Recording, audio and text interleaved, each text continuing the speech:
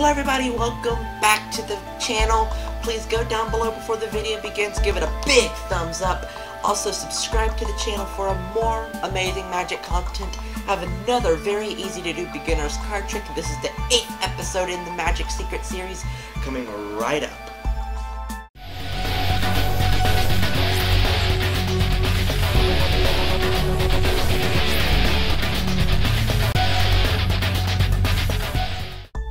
So here's the card trick. Your spectators could take the cards, give them a shuffle. You can shuffle them. You can pass the cards around if you're doing a group and have everybody shuffle them. As long as you're happy that the cards have been shuffled.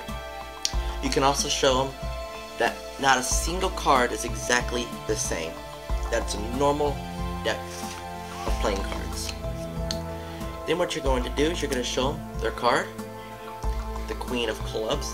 Like I said, it does not matter if the magician sees the card or doesn't see the card, but that's the card, the Queen of Clubs. Now you're going to take the Queen of Clubs and you're going to lose it in the deck, right there, deck right there. Then you're going to give the cards a quick shuffle again, completely losing their card.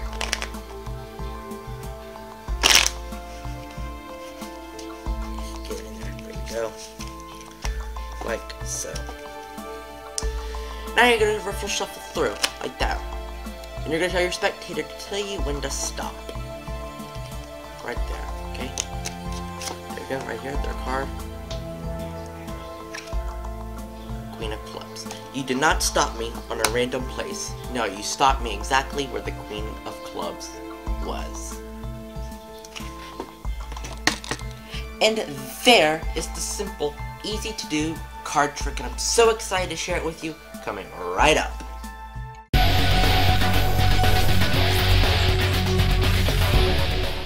Now for this trick, it is a normal deck of playing cards. It could be from any brand of playing card company, as long as it's a random deck. Like I said, there is no forces used. There's only 2 steps. One is what they call a double lift, and 2 has different names. I call it a slip force. There's other terminologies for it. So what a double lift is on the top of the deck after you're done shuffling.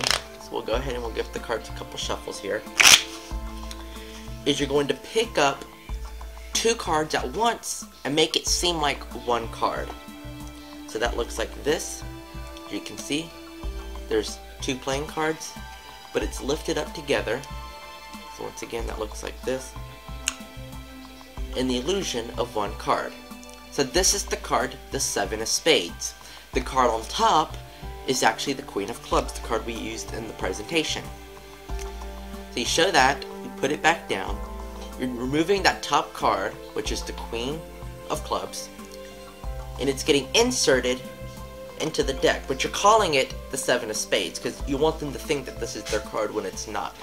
So once again, you can actually cover this up a little bit, or you can show it in a way that they can't see it. I did that in the presentation when I showed you going in, like that. And then, you're going to shuffle it, leaving this top card, which is the 7 of Spades, on top.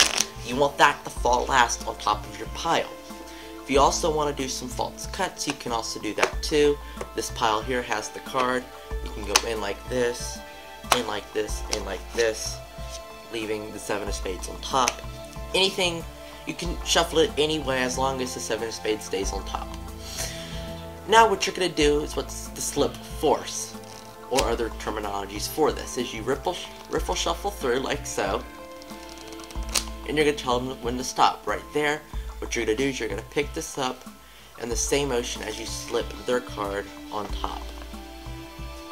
So now, it looks like it's been cut to the 7 of Spades. Once again, showing that to you again. Tell me when to stop right there. You can square it up as you slip their card on top. 7 of Spades. And there you go. There is the easy to do beginner's card trick.